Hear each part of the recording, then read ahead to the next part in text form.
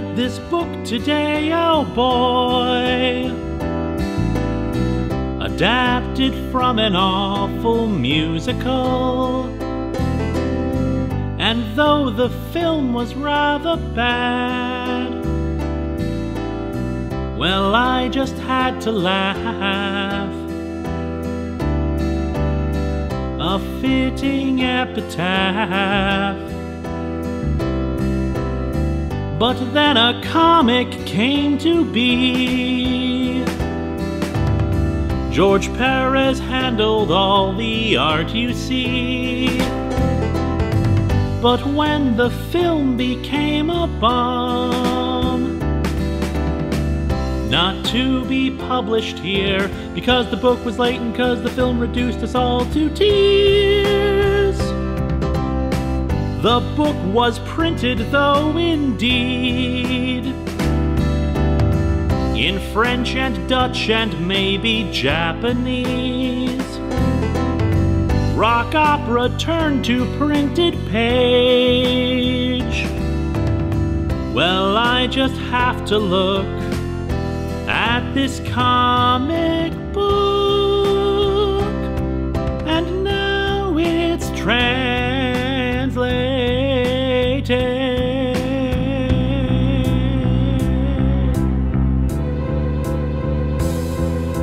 In 1977, producer Robert Stigwood sought to adapt a stage play of Sgt. Pepper's Lonely Hearts Club Band into a film musical. Despite an incredible soundtrack of Beatles songs redone by the Bee Gees, Peter Frampton, and a host of other musical talent, it was a box office bomb, yet was still adapted into an issue of the comic series Marvel Super Special.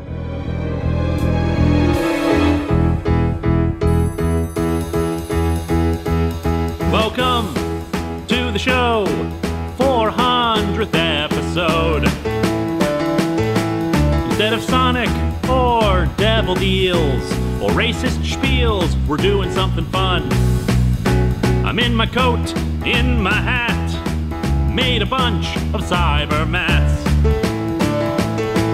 Done the show so long and here I am, singing to that cam, time to dig into this thing. The book was a nightmare to work on, with no support from the studio and a script that changed every day. It ran late, not that it mattered anyway, because the movie tanked so hard that it was decided to not release it in America. Strangely, instead of making the next Super Special, an adaptation of the pilot episode of Battlestar Galactica, into issue 7, the numbering persisted, and so in America it jumps from issue 6 to issue 8. But yes, this book was in fact published in non-English speaking countries. Music in comic books, oh boy! 4,000 books like this they never learn. No sound and plot holes, big or small. I couldn't count them all. Now let's dig into this book and see just how they dropped the ball. Because it's translated.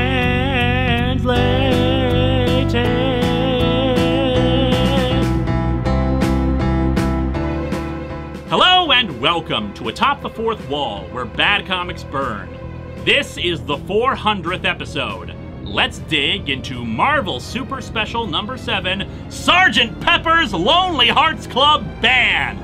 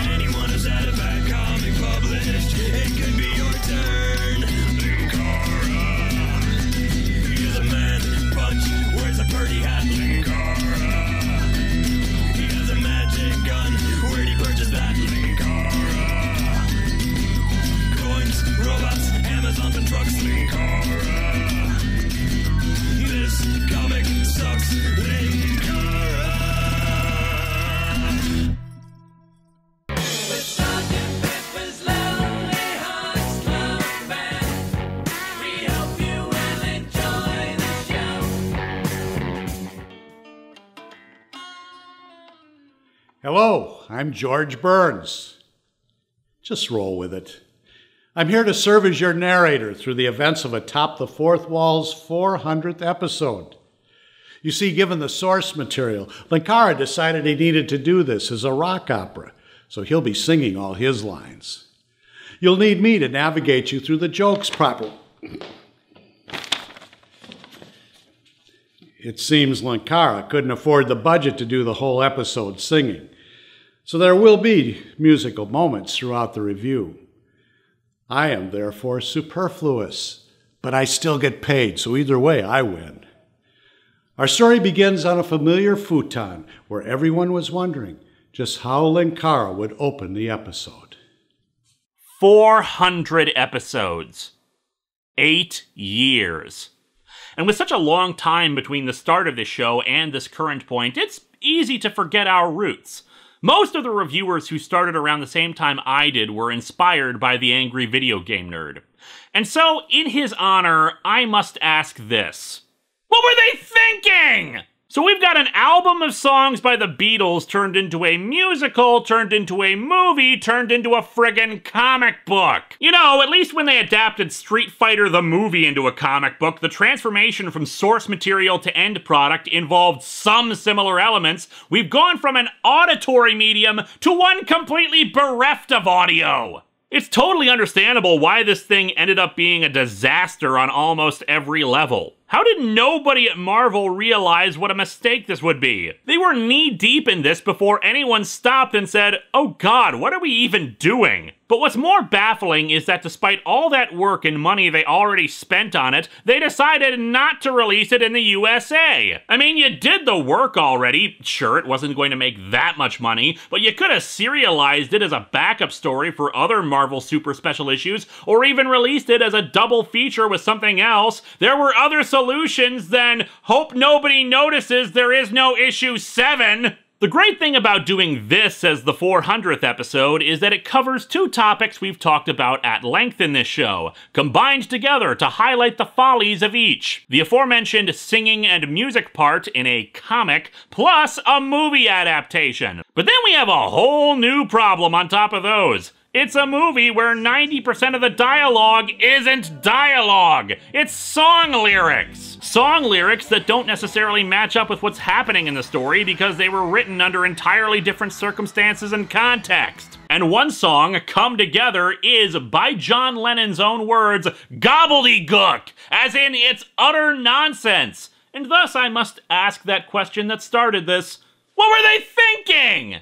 While this was still early in George Perez's career, he was the best pick for a project like this, since he's one of those artists who works best when he's dealing with a cast of hundreds, with great dynamic action scenes, distinctive characters, and awesome facial expressions. He had already done Marvel Super Special number 4, which was a biography about the Beatles, where he emphasized design and imagery to try to talk about the Beatles' music, since of course they couldn't actually put any music in the thing. Doing the Beatles comic is what landed him the Sgt. Pepper adaptation, but according to an interview, the book itself was a disaster from start to finish. They got no assistance from the Robert Stigwood Company, and the movie script was still being changed during filming, so elements put into the comic were getting dropped, or new stuff was being added. He even said that he was happy it never got released in English. Fortunately for me, one of my wonderful fans took up the task and not only translated it, but altered the artwork of the scans to be in English so the majority of you out there can follow what's happening. Thanks, Sheila!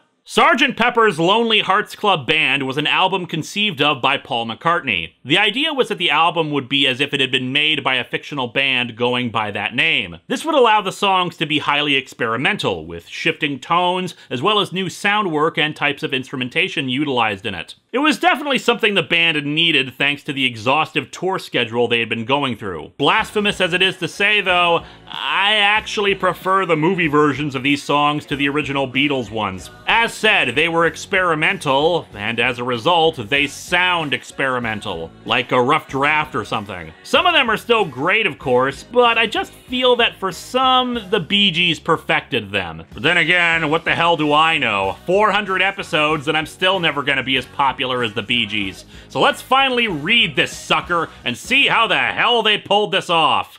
The cover is bizarre. It's a photo cover combining various bits of promotional artwork into one image, but the problem is that means we have multiple copies of the titular band appearing on it, even in the same outfits. Hell, they actually copied and pasted the shot of them with their arms outstretched from the middle into the lower right of the page. And here we see George Burns applauding the clones while he's sitting inside of a cheeseburger like he was some bizarre fast food themed Davros. And can I just ask, what the hell is going on with the shots of Barry Gibb? Up top he's okay, but in the middle shots he looks like his head has been squished a bit. How could they do that to him? I'm Barry effing Gibb! Welcome to Sgt. Pepper and his Lonely Hearts Clone Saga. Look, there's even an oversized George Burns terrorizing the people down there. We open with George Burns narrating to us. Bombs, guns, death at any moment. Ah, Black Friday at Walmart. Destruction everywhere. Never mind, it's Warner Brothers corporate headquarters after the release of Batman v Superman. It's World War I. George Burns is Rod Serling in The Twilight Zone, The Untold Story. And yet, in the midst of battle's deafening chaos, a joyful music rises. And even the German soldiers stop to listen to Sgt. Pepper, not realizing that Sgt. Pepper was known to lull his enemies into a state of euphoria with his music before a platoon then mowed them down. You'll never believe what happens next. Oh great, even comics from the 70s had clickbait. A magical melody filled their hearts with peace and happiness. Suddenly, all combative thoughts vanish as the soldiers head towards the sound of the drum to march alongside the orchestra, the Lonely Hearts Club Band. So basically, Sgt. Pepper was a Pied Piper-styled supervillain who took over the world with mind control. May I ask what may be a dumb question? Why is it called the Lonely Hearts Club Band? Lonely Hearts are basically singles hoping to find a date. While trying to look up info about this, it was suggested that the entire album itself was about alienation and loneliness. All the lonely people, as it were, that the band was the spokesband for such a club. Well, that's the case, why the hell are they all so damn jovial about it? Does that mean they're uniting the world in sorrow? And if all of that is true about the name, does that mean that Sgt. Pepper was the original emo band? Crawling in my skin? Bah, get yourself some for the benefit of Mr. Kite, dang it. It's not surprising that for having produced such miraculous music above and beyond the call of duty, the US government presented Sgt. Pepper with the highest distinction, the Purple Staff, an imaginary medal for an imaginary band. And really, you ended World War I with this band and yet all you get was a friggin' medal? I mean, can't we give them anything else? A new car! That's a start, but I don't know. Maybe the Purple Staff grants you tax immunity or something. Believe me, my friends, everyone loved the famous Sergeant's music and listened to it. Everybody was pirating it. During the Roaring '20s, the band was playing, and all the young ladies were dancing the Charleston wildly. Well, some of them are dancing the Charleston, others are apparently doing the can-can. Through the Great Depression, the band was playing, and people were dancing their troubles away. People were starving on the streets, tuberculosis was rampant, but who cares? We get to dance to a jaunty tune! Geez, I knew the Great Depression was bad, but I didn't realize women had to sell their bras and panties. Or maybe this is just the Great Depression at a nudist colony. During the economic recovery, the band was playing, and couples were gracefully waltzing around. But then they decided they actually liked being naked in barrels more. Even during World War II, the band was playing still. Are you sure about that? Because it looks like they exploded in this panel. And I've got to agree with the Cinema Snob's review of the film. Was this how the concentration camps were liberated? Now, speaking of, I should probably contact him since, you know, reviewer dibs and all. I have existed since the morning of the world, and I shall exist until the last star falls from the night. Although I have taken the form of Caius Caligula. Sgt. Pepper comic. Oh. When the hell are you gonna do the Caligula comic?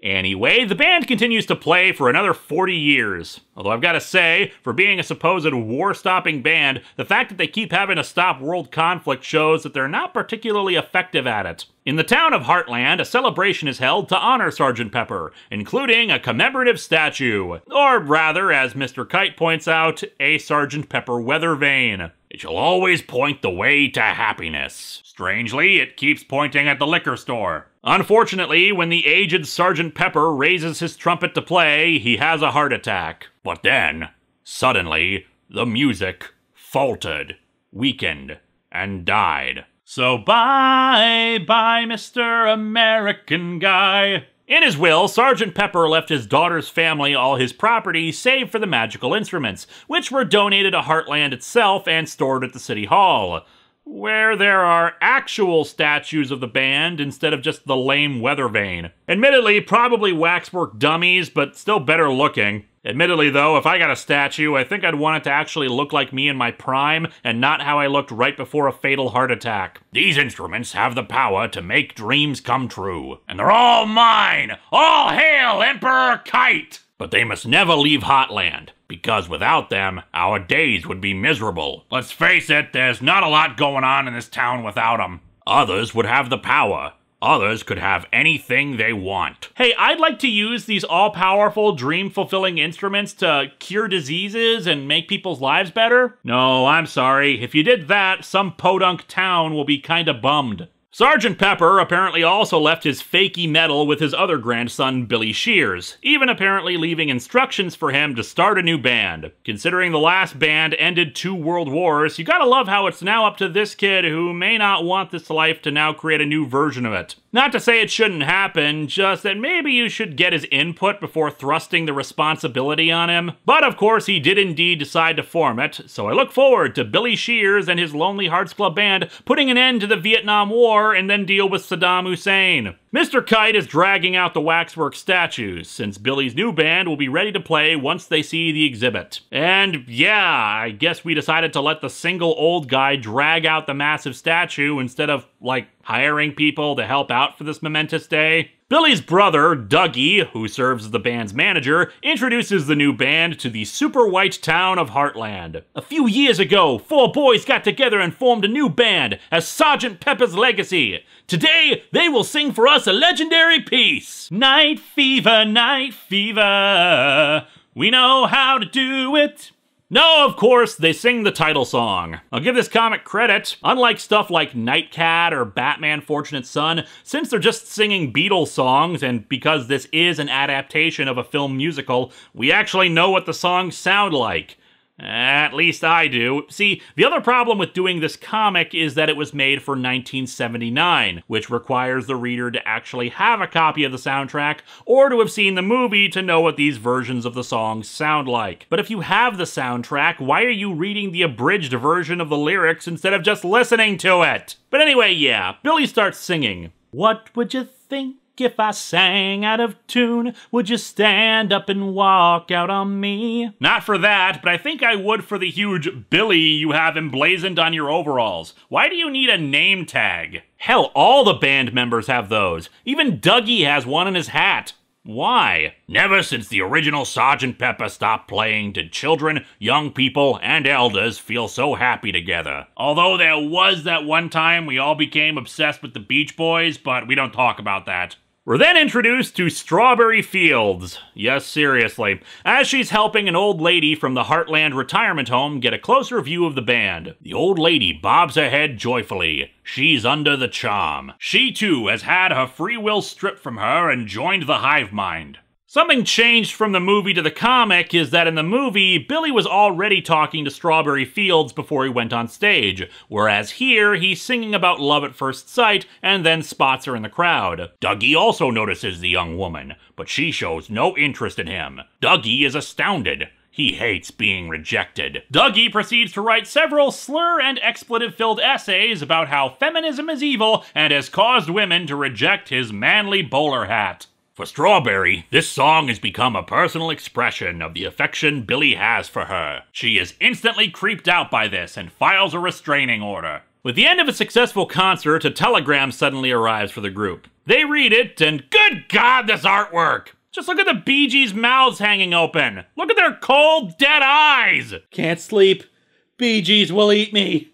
So, what was the telegram? The world's biggest record company just found out that your music is fantastic. News travels fast. No kidding, considering you don't have an album yet, nor did you send any music to this record company, and better still, your group just premiered 5 minutes ago! But yeah, the company wants a tape of their songs. Never before did something like this happen to someone from Heartland. I mean, sure, the original Sgt. Pepper ended wars, but getting a record deal? Now that's impressive! By the by, one sign of the script constantly changing is that the narration specifically calls out that Strawberry's parents disapprove of the new version of the band. It is a plot point that goes absolutely nowhere and is never mentioned again, nor does it even match up with the movie where her parents are just as excited about them as everybody else. After Billy and Strawberry make out on stage in celebration, the fair they're performing at draws to a close, and Mr. Kite starts singing "I'm Fixin' a Hole" for no particular reason other than the fact that it was on the album. Mr. Kite thinks he's at home here, and he's right. Wait, I thought Mr. Kite was the narrator. Anyway, the band records their tape in the most logical of recording venues, a barn. It's getting better all the time. Well, your sound quality isn't. Although maybe this is just a rehearsal. I'm not seeing any recording equipment aside from the microphones. What really sucks is that they had to shove out Lapis and Peridot to do this crap. Strawberry Fields is with them, but we soon see that she is being spied on by a nearby RV. Inside of the RV is mean Mr. Mustard, who has his own robot servants that serve him hot dogs. Martha, you didn't put enough mustard on these wieners. Batman almost stopped Mr. Mustard's evil plans, but then he mentioned that his robot was named Martha and he had to let him go. Mr. Mustard soon gets a message from something called FVB. We hate love. We hate joy. We love money. The RIAA became a lot more likable once they stripped away the pretense. We cut over to BD Records headquarters, which are 2 giant pyramid-shaped buildings in the middle of Los Angeles with magic 8 balls on top of them. Well, I've got to give the comic this.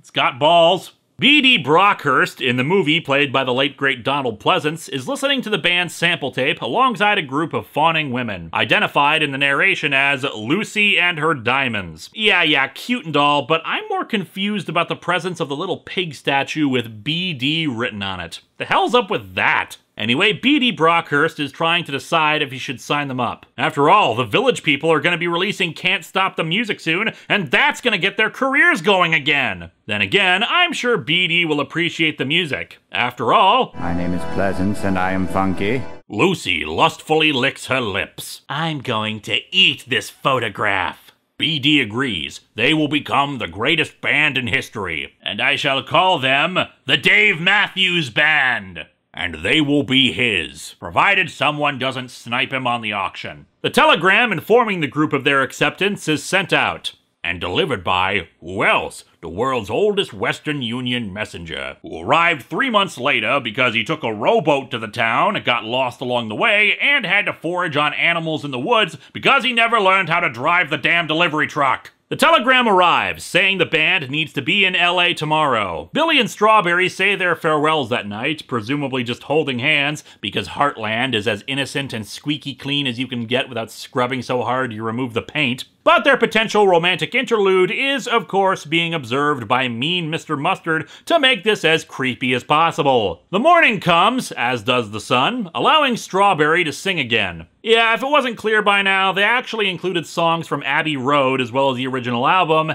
yet didn't put in 2 songs from Sgt. Pepper, Within You Without You, and Lovely Rita. And fair enough on Within You Without You, given the nature of the song and how it's all metaphysical and crap, but why the hell did you leave out a love song about a specific woman named Rita that could have easily been written into the movie for Sandy Farina? I'll get more into this a bit later, but needless to say, it's just an odd choice to leave out. Another change from the movie is that instead of the band flying by hot air balloon until a plane collides into them to transport them to LA, they just fly out on said plane. There's no sadness in this parting of ways, only joy, because the boys are gonna be famous, and it's all right. They are gonna have so many groupies, plus hookers and blow, and it's all right. But is it real? Los Angeles' foggy, noisy, and luxurious commercial landscape unfolds before them. Everything seems so different and revolting to the freshly out of Hotland boys, which you can really see, what with this picture of an airplane landing.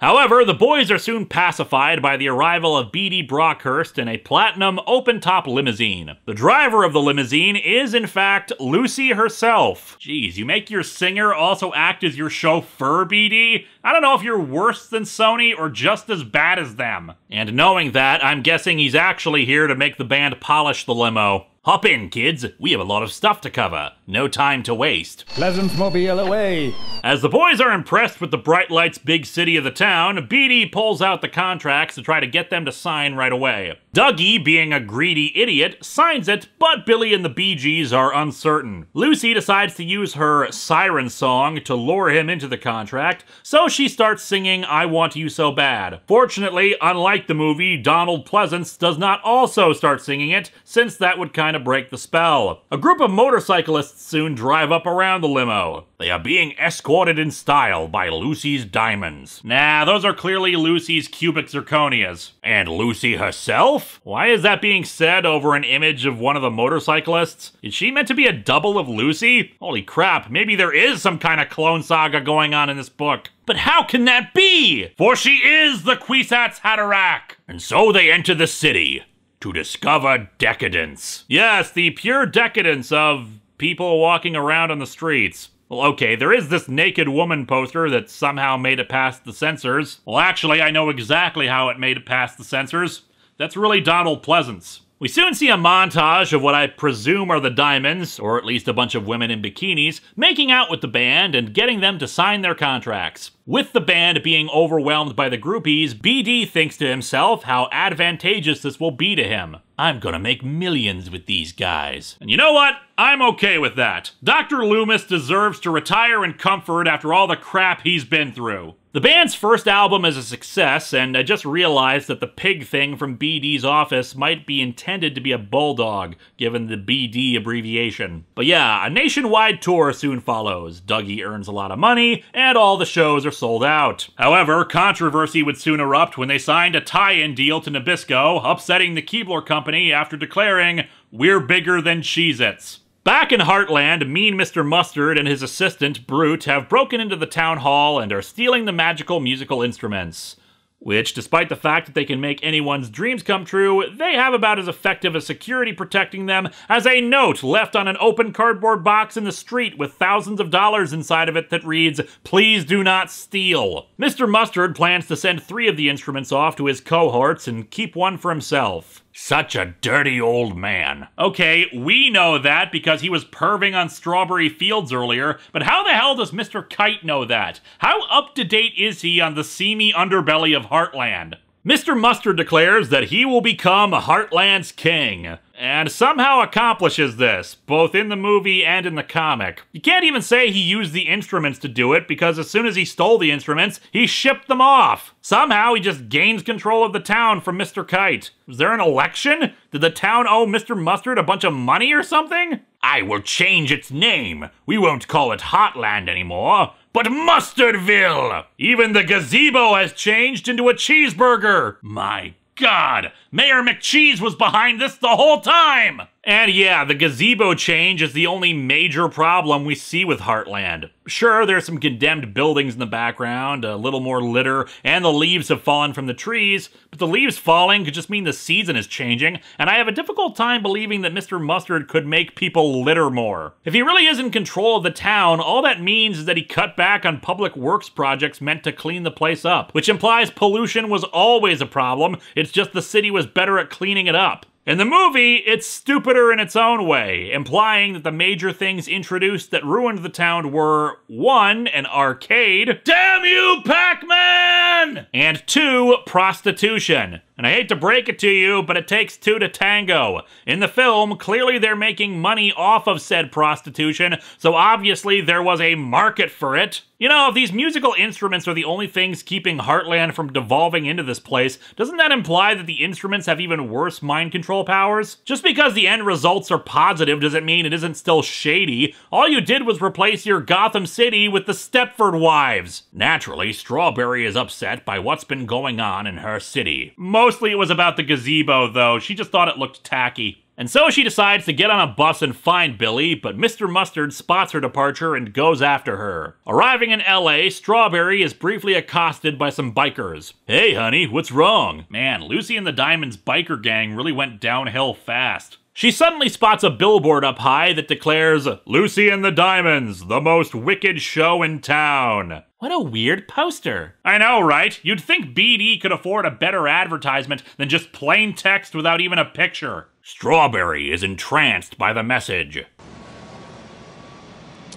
Seriously though, what message? It fills her mind and a sudden vision appears. Said vision turns out to be Sgt. Pepper's Lonely Hearts Club Band playing alongside Lucy and the Diamonds, all together singing Lucy in the Sky with Diamonds. And then she sees Billy making out with Lucy, which she shouldn't know about unless she's psychic. And how the hell did a billboard do that to her? What the hell is going on? Why is a band called Lucy and the Diamonds singing Lucy in the Sky with Diamonds? Why does her group exist only to make this reference? It's not even really the sky, it's just kind of tall up. Why did it take so long for Black Canary to arrive in Gotham? Why the hell did Whatley want to spread the evil of Silent Hill through a celebrity murdering people? How would that even work? Why did they put Prometheus's helmet back on and cry for justice? Why did Kyle Rayner get so obsessive about defeating Sonar in JLA Act of God? What possible reason does anyone have to work for Harvest in the Culling? Why does the Thing want to settle down in New Zealand and fall in love with some random woman? Why is being a pureblood human superior to the genetically enhanced in Sci-Spy? Why did Marvel think we wanted to read about the sexual escapades of Aunt May? I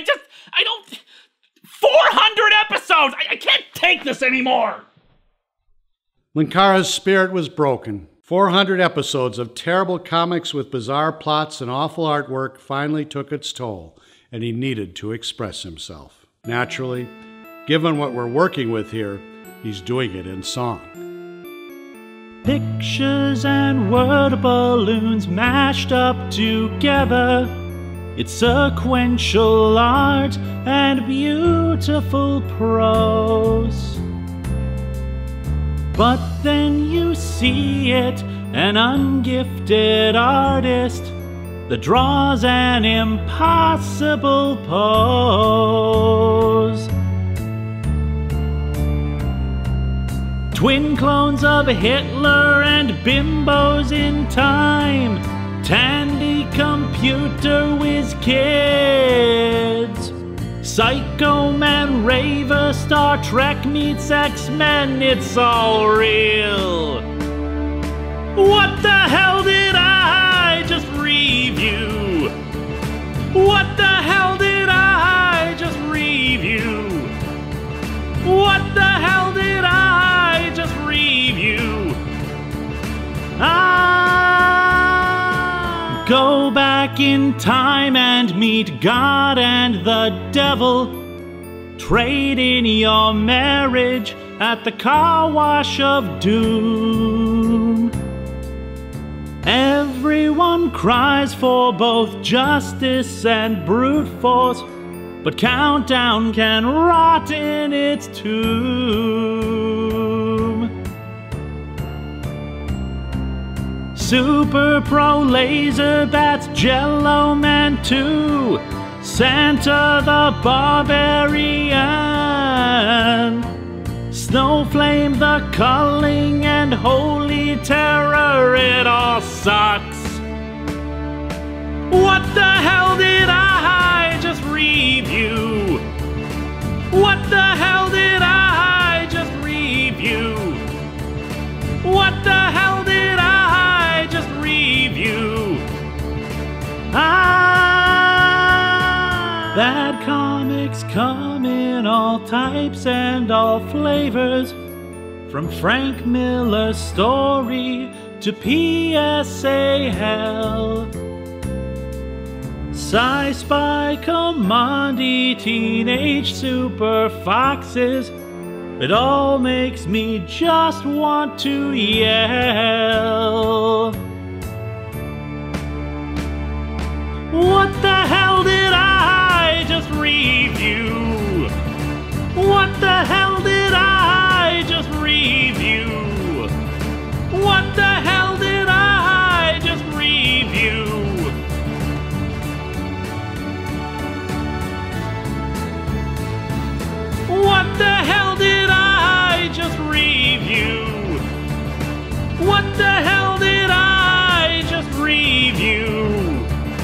What the hell did I just review?